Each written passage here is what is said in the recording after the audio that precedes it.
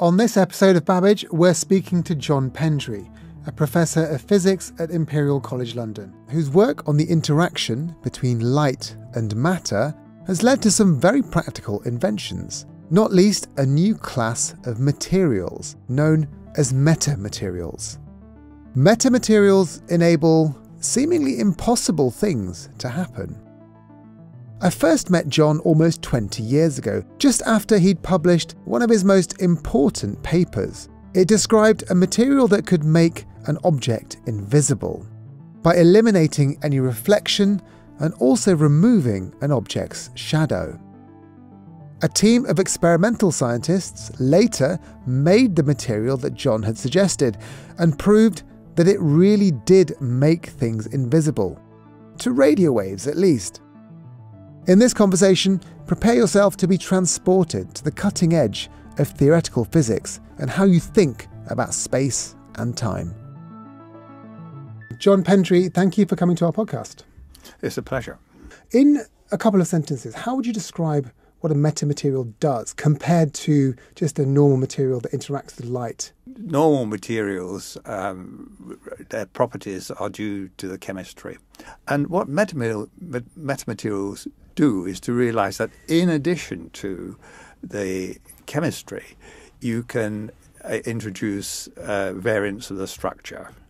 And that adds another dimension, an infinite dimension, to your properties to produce new materials, and indeed to produce materials with properties which had never been seen before and do not occur in nature. So adding structure to the chemistry is the power of a metamaterial. So a normal interaction with a material is, light's interaction with the material is dependent on the sort of chemical bonds between different elements inside that material, and they will move or refract the light into interesting ways.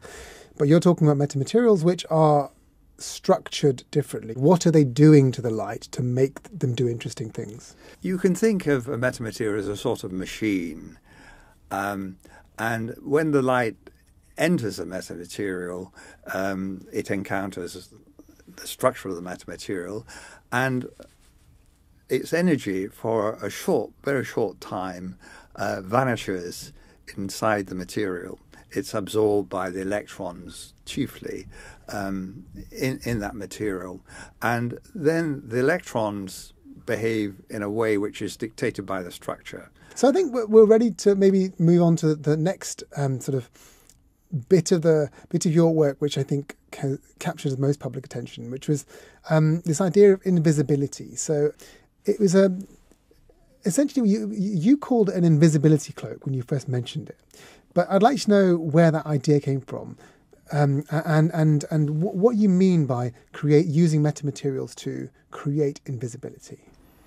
Well, the recipe, what we need to do to create a cloak has been understood for quite a while. I think H.G. Wells talked about cloaks. He didn't know about metamaterials, though. No, he didn't. Oh, true.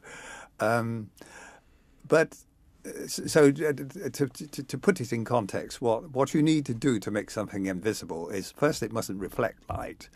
But black is not enough, because a black object has a shadow. After all, if you play squash with a small black ball, and it's very visible against the white balls of the squash court.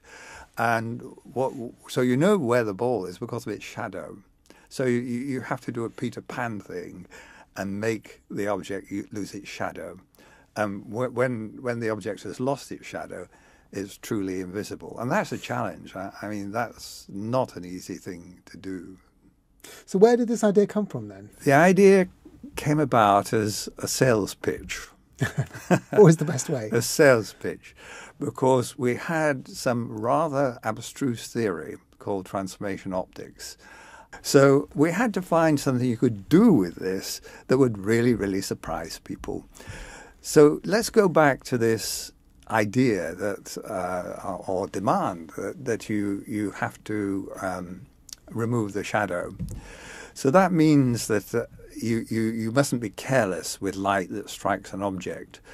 You have to surround it with a cloak that takes that light and very carefully curates it so that it doesn't hit the object, in which case it would reflect or be absorbed or be lost or changed in some way. And then you have to guide it around that object and release it from the other side so that it's traveling in exactly the same way as it did before. And what's more, you have to do this for every possible ray of light that could strike the object from any direction. So the idea is that this would be a material, an invisibility cloak would be a material that surrounds an object and allows light from behind the object to move around it in such a way that it's as if it's not been altered at all. This is great in theory. This is great in theory. And the maths, as you demonstrated, was something that could potentially work. Talk to me about how it was realised in real life. So that was 2005, I think, wasn't it, when you talked about that initially at a lecture? Yes. So, for the Defence Advanced Research Projects Agency, that famous organisation that comes up with all sorts of crazy ideas. But it has been incredibly important for science. So you came up with this pitch for that lecture, and then how did an invisibility cloak, how did these metamaterials then become something real? At my lecture to the DARPA meeting in San Antonio, where I just wrote down a very simple formula and said, if you can make a material according to this recipe, then you'll make anything inside it invisible.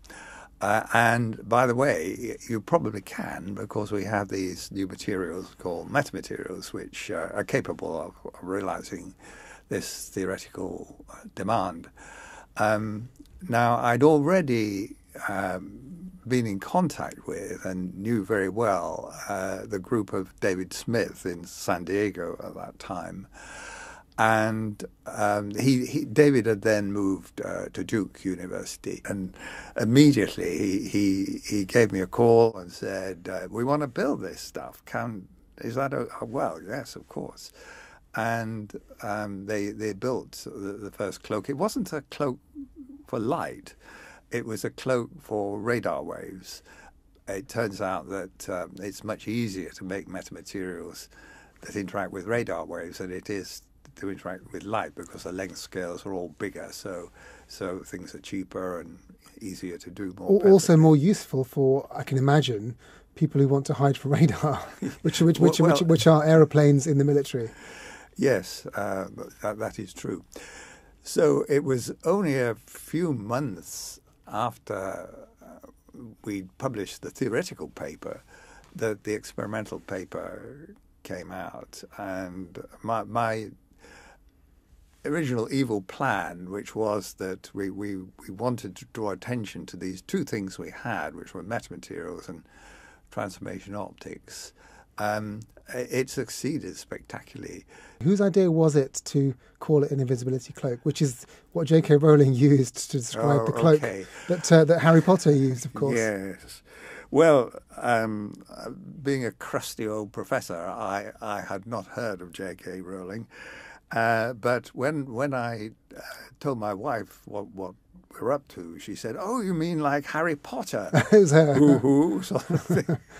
So at that stage, I realized that we were really onto a good thing, because every child in the land, I think, knows. So that was the key. That was the key. I wonder what it was like when you first came up with these ideas, when you published those papers in the early 2000s, these theoretical papers, to say these things may be possible if you build structures that can manipulate light or electromagnetic waves. Did everyone just go, "Oh, of course"? No. No, they didn't. What was that like? People didn't believe it was possible. And I've mentioned before that it sounds a very simple thing to say that the light goes this way rather than that way. And why should it matter that it crosses this normal and turns to a negative angle? And it doesn't do to dismiss this as trivial. And it turns out there are many, many subtle consequences. And I spent a lot of time trying to understand it myself. Some people didn't understand it at first, and they said, well, there's this paradox. If you have negative refraction, then the light does this, and that's an impossible thing, so you can't. It was a big thing to say. So how difficult was it to sort of keep ploughing this furrow, to sort of continue following this idea? It succeeded eventually, of course. We're here talking now about all the successful things that have come from it. But were there times when you thought, you know what, this is too much? I never lost faith in the idea, partly because I knew that when it was published it would cause controversy.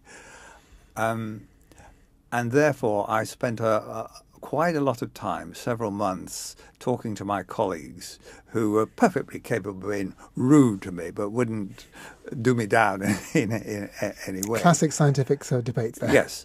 And they were sceptical in the first instance, and I asked them to pick as many holes in it as they could, and they didn't succeed. So I was pretty confident that it had been looked at by some fairly brainy people who would have called it out had it been wrong.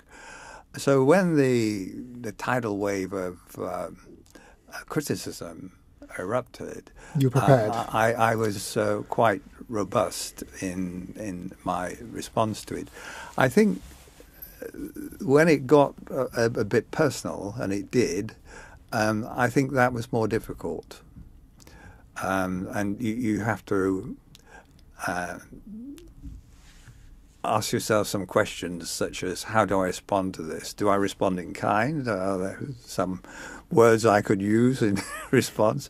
And I realized very quickly that if you can take the route of good manners and give scientific advances to abuse, then you're going to win that one.